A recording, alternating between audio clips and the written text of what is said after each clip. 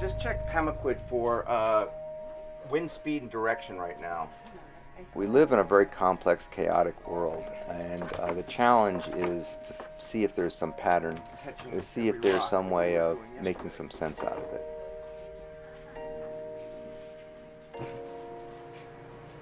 We're one of the only universities in the country that has what's known as the dual degree. Students get a degree in marine biology and in marine policy. And part of the marine biology is full training in social sciences and marine law, as well as marine biology. Fog, but it is pretty. Historically, it's been natural resources that drove Maine's economy. The marine resources are worth more today than ever in our history in Maine. And yet, 85% is coming from one species. So we're actually going to have to develop assessment techniques, and that's what we're doing. And that's what these students are working on.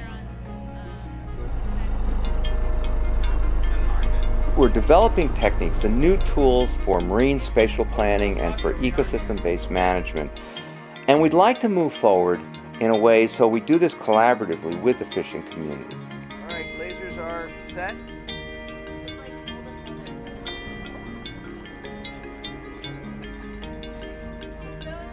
Everything that we're doing in terms of doing these seafloor assessments and the models that we're developing allow us to monitor and do stock assessments, multi-species, small scale, near real time.